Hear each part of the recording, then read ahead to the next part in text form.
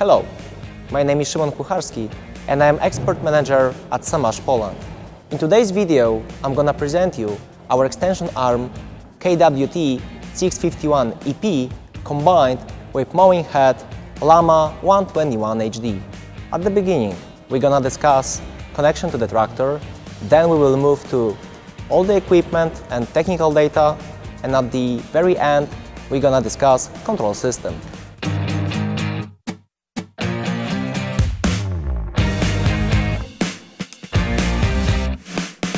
So, first thing we need to do is to hook up the machine to tractor's point hitch. To do so, we use lower links and the top link. The next step is to fasten the machine onto the tractor with additional linkage stabilizers, which additionally secure the machine's position. Remember, after setting them up, your 3-point hitch should be fixed. You shouldn't raise the lower links because doing so can damage the tractor. Once the machine is mounted and the stabilizing bars are adjusted and set, the next step is to install PTO shaft between the machine and the tractor. The length needs to be checked first, and if necessary, PTO needs to be shortened. Too long PTO shaft can cause damage to the machine and the tractor. Detailed instruction on shortening PTO shaft can be found in the operator's manual.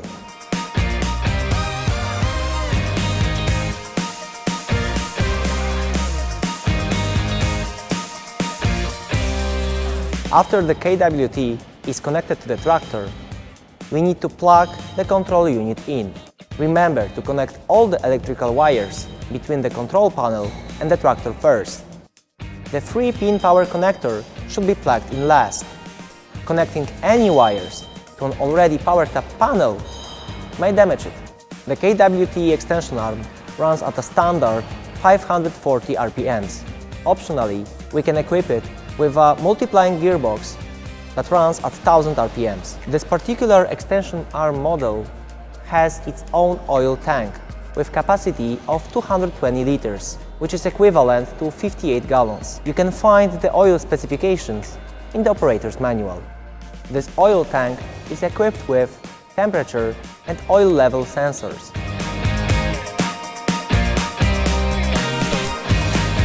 The hydraulic oil is continuously filtered by means of a built-in filtering system. The oil filters have a contamination level indicator. The oil must meet required cleanliness class standard that can be found in the operator's manual. If it doesn't meet the required cleanliness class, it must be replaced. Before starting the machine, you need to open the shut-off valve, which is located on the hydraulic feed line next to the oil tank. Then remove the arm rotation lock pin, and this pin protects the machine from unexpected release during transport. Let's move to the hydraulic system. It is run with a multiplying gearbox and 2 hydraulic parallel pumps.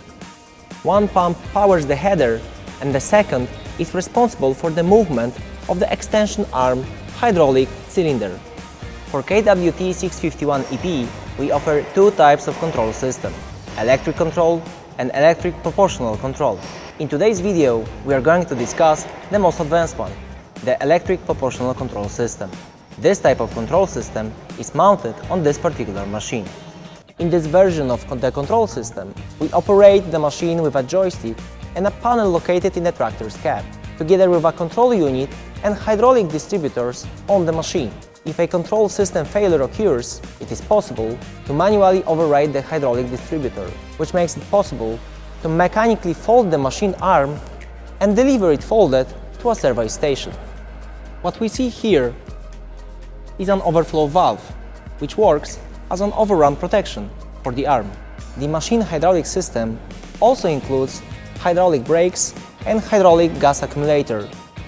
These are responsible for the smooth operation of hydraulic cylinders. What else improves the smooth operation of cylinders is the choke valve. With this blue knob, we adjust the speed of its operation. The KWT extension arm has its own oil radiator with thermostat, which controls temperature and prevents the hydraulic system from overheating.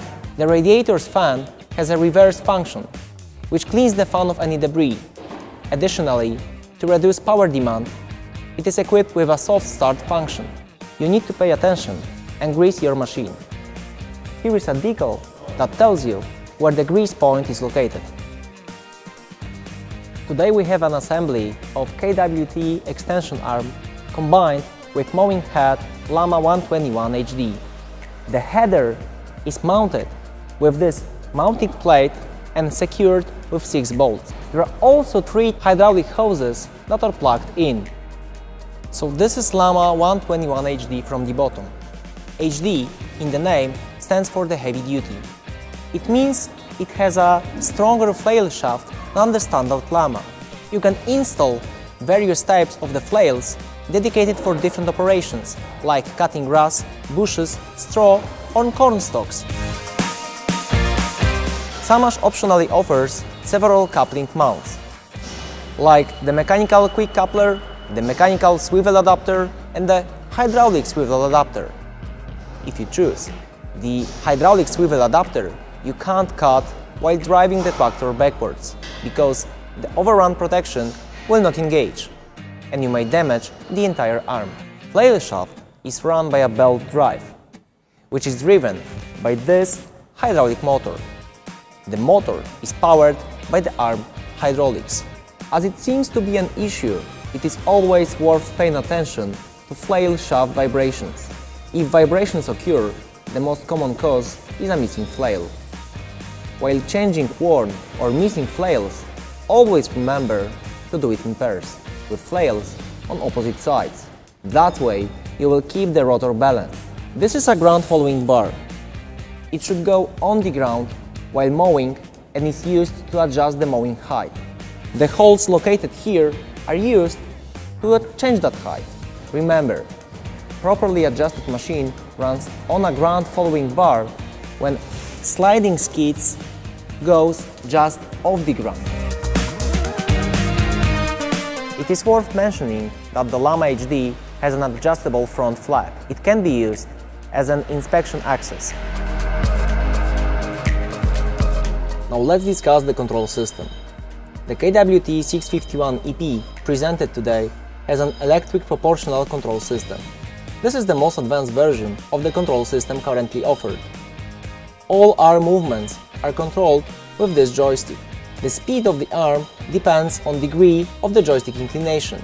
It means the faster you move the joystick, the faster the extension arm moves. Using this control system, we can control the operation of 3 hydraulic cylinders at the same time. With this control panel, we can start the rotor and reverse the direction of its rotation, which is important when the header is clogged. Other operational functions are the ground following of extension arm and the floating function of the header. There is an emergency stop button as well. On the control panel, we also have LEDs, which will show if the oil temperature is rising or if the oil level is low. We also have diodes indicating that floating and ground following functions are activated on a particular hydraulic cylinder.